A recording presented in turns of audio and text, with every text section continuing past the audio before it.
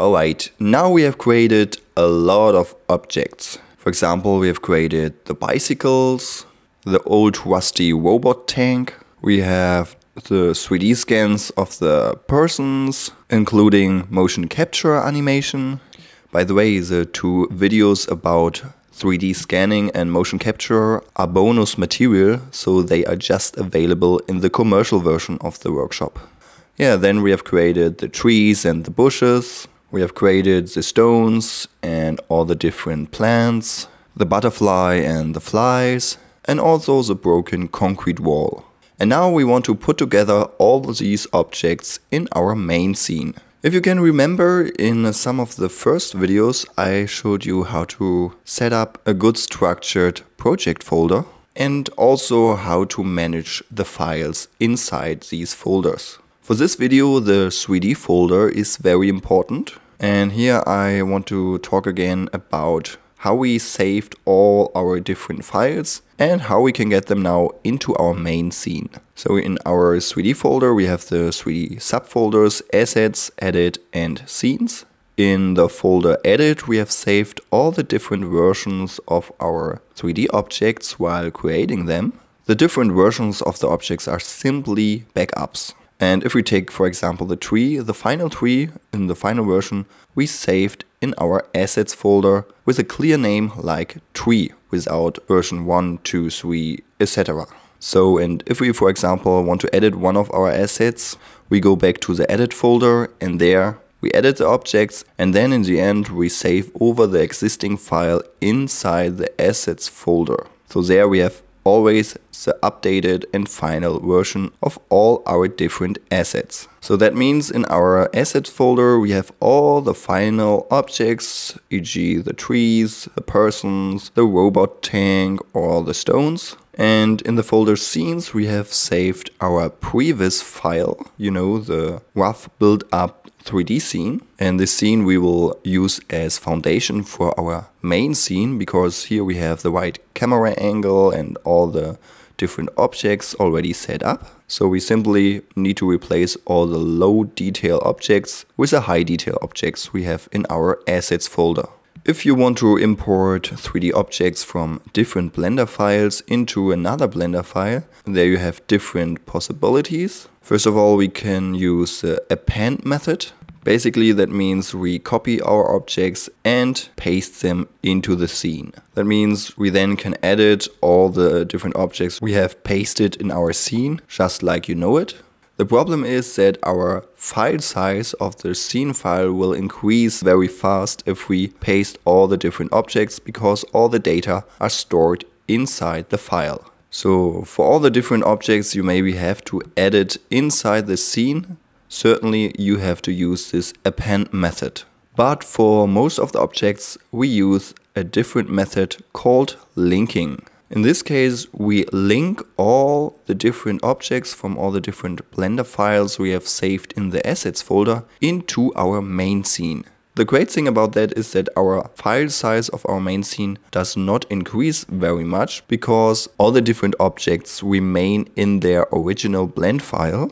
So the file size is shared between all those different blend files. The downside of this method is that you can't edit all the linked objects directly in our main scene. You just can do simple transformations like transformation, rotation and scaling. But anyway, this is not a problem because you simply can edit your objects inside the assets folder, and if you save the blend files and then go back to our main scene, the edited objects will be updated automatically in our main scene. And this is great because if you save your main scene in different versions, all the different scenes are using the same assets from the assets folder. So if you edit one asset, it will be automatically updated in all the different scenes.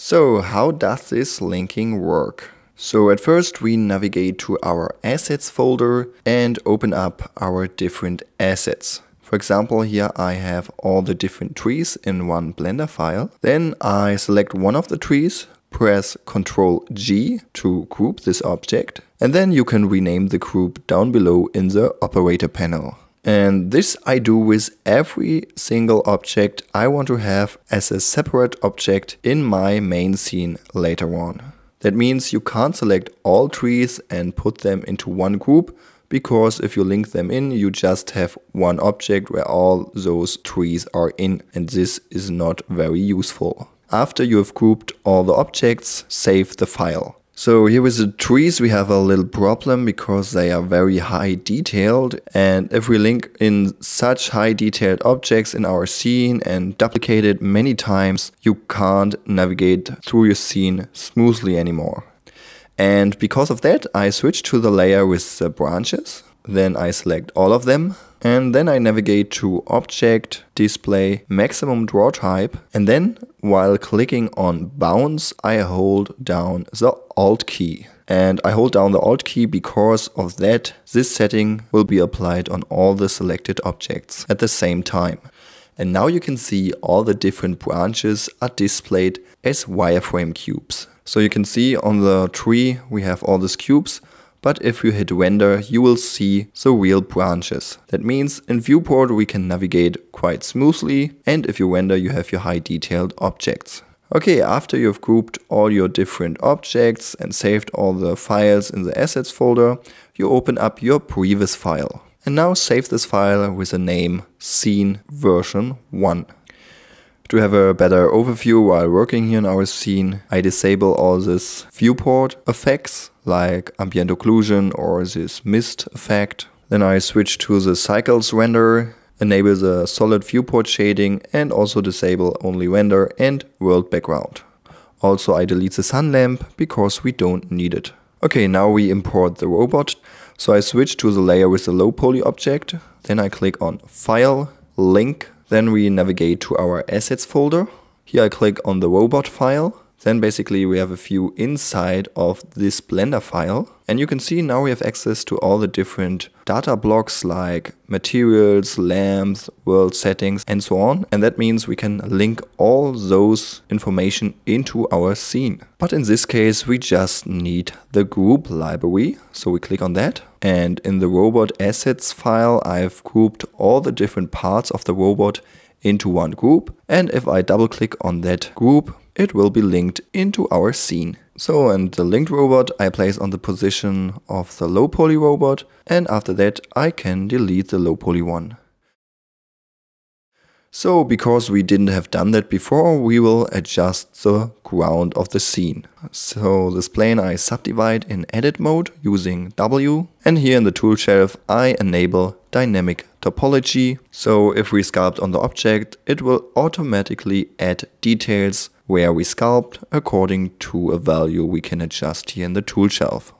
So that means we can create a very high detailed ground without having to subdivide the object in edit mode too much.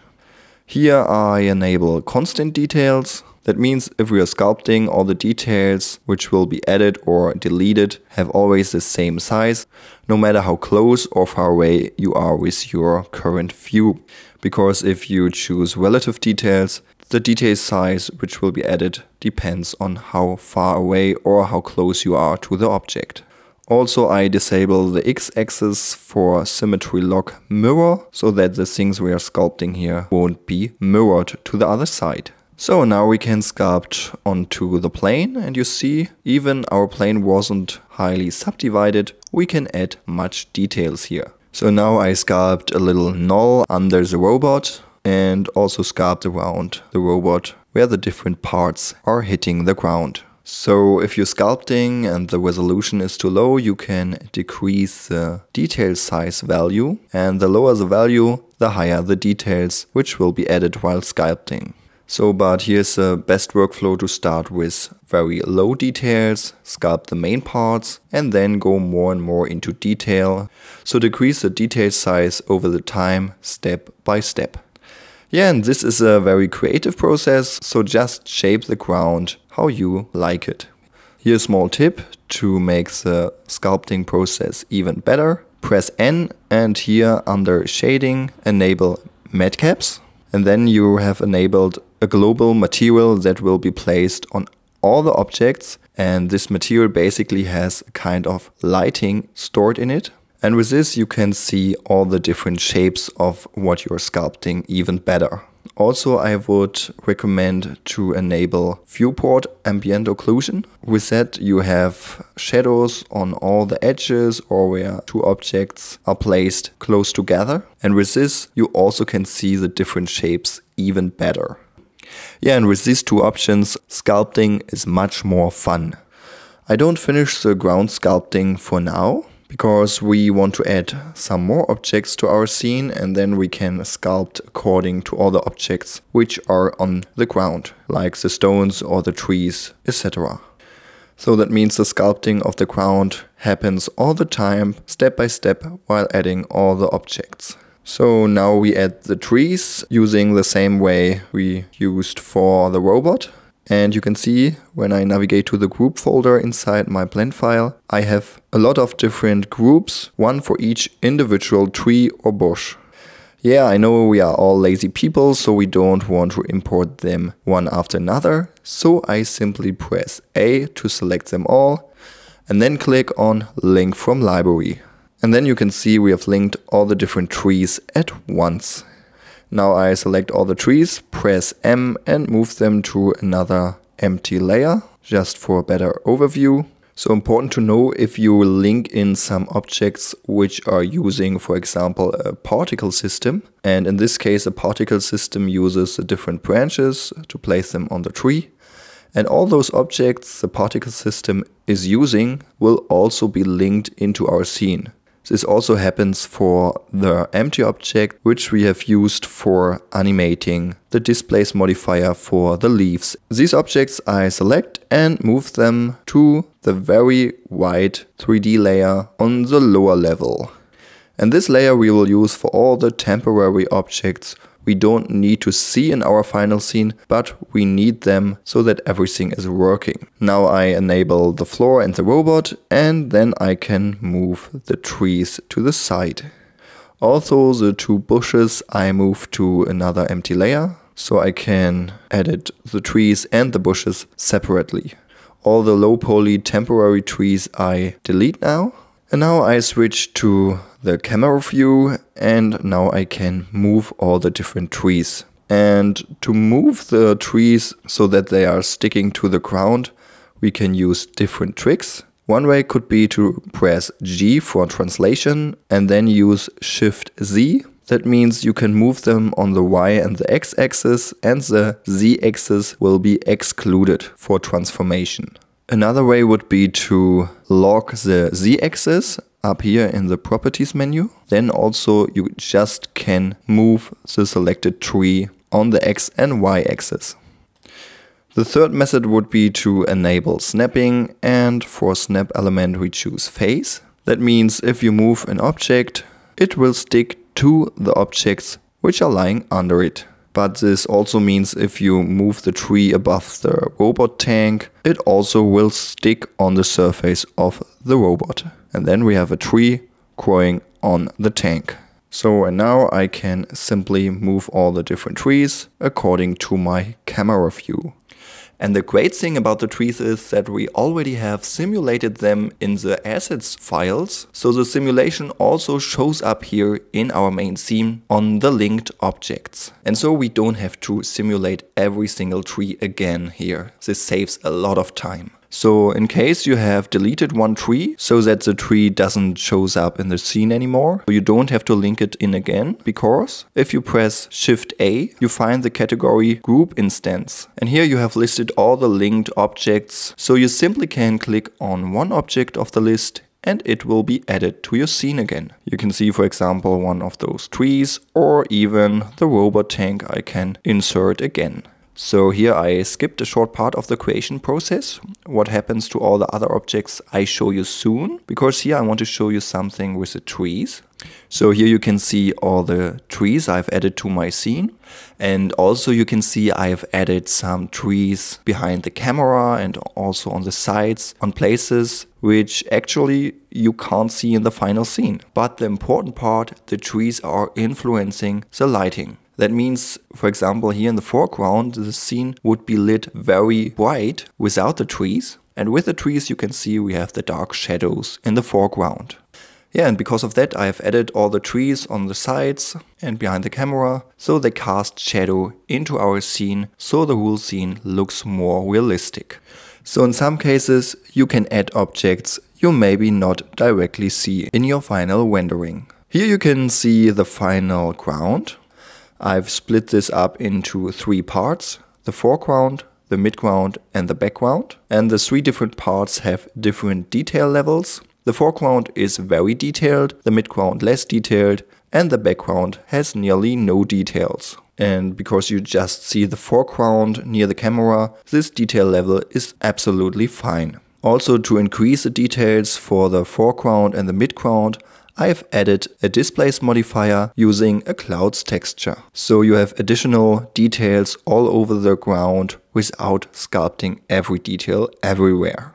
Here you can see after I've added the concrete wall, I've sculpted around this wall so it looks more integrated in our scene. Then step by step I've added all the different objects like the stones, the ivy.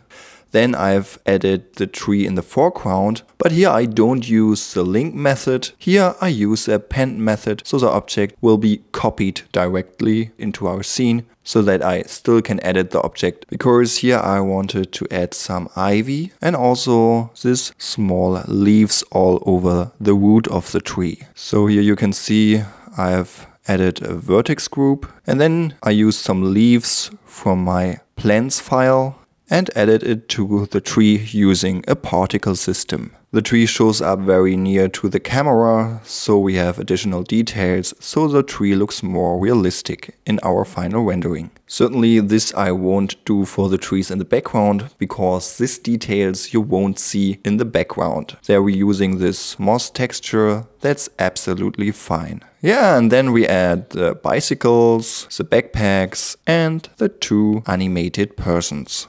Then I added the insects. Here I've created some emitters, and then you simply can link or append the particle systems from the assets files from your insect blender file. So you simply can select one plane, add a new particle system, and under settings you can choose one of the linked or appended particle systems. Also, the butterfly was simply grouped, including the empty object, and then linked into our scene. And then I've created the parse here directly in the scene, and then I can use the linked objects for the parse animation. And here you can see I've added the parse in a way that the butterflies doesn't fly through any objects of the scene. So in this case, they fly around the robot tank. So now let's take a look at the plants. For this I've created 2 new planes, which have the shape of the camera view. And with this kind of shape we only generate the meadow in the area we actually see in the end. So we don't waste memory. These 2 planes I have subdivided in edit mode and then using the shrink wrap modifier projected onto the ground. And also you can see I have 2 different objects, one for the foreground and one for the midground. The background won't have grass in this scene. On the midground we only use a few plants with a lower resolution to save memory, and in the foreground we see many different plants with a higher resolution. And even here we can simply link or append the particle systems of the different plants. And then I can easily add a new particle system and choose one of the particle systems from the settings. And then you maybe can add a vertex group or increase or decrease the number under emission. One important thing we have to consider: if you want to simulate the grass, you have to do it again here in this scene. So you have to add a wind or a turbulence force field, and you have to enable hair dynamics and bake all the dynamics again. In addition to the plants, I've added some small stones.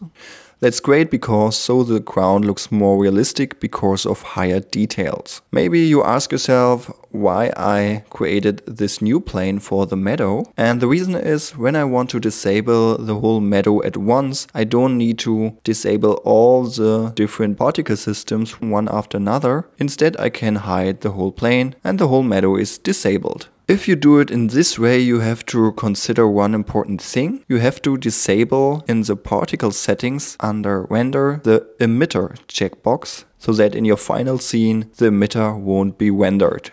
When we import the particle systems of the plants, also the single objects of the different plants were added, and I have moved all of these objects to the last lower layer here, where we store all of our temporary objects.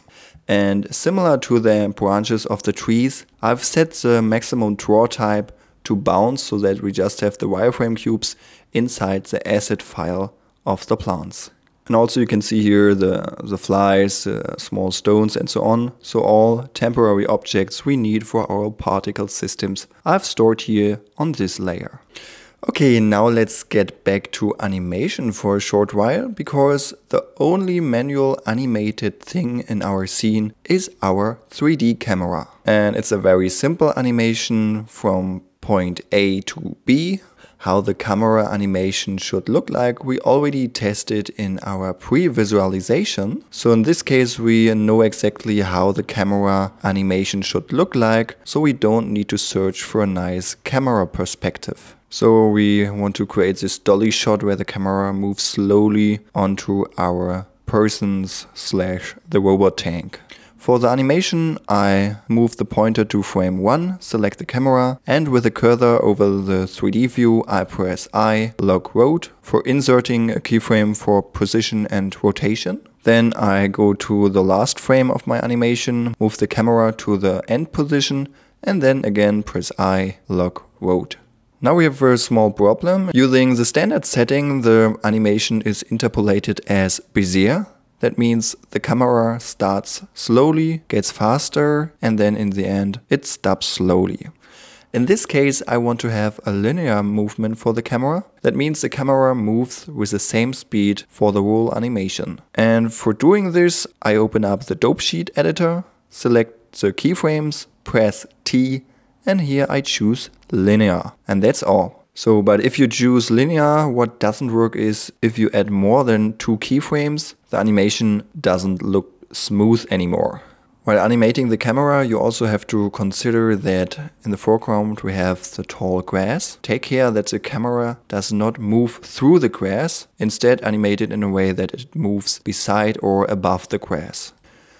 Okay, now I show you a very useful add-on. So go to User Preferences, Add-ons, and search for Layer Manager and enable this add-on. Now you find the Layer Manager in the tool shelf under the tab Layers. And you certainly know the 3D layers you find in the header of the 3D view, where we can move our objects to organize our scene a bit better. And using this layer manager, you can name these 3D layers so you exactly know what's on the different layers. Also using the eyes, I can enable or disable the layers.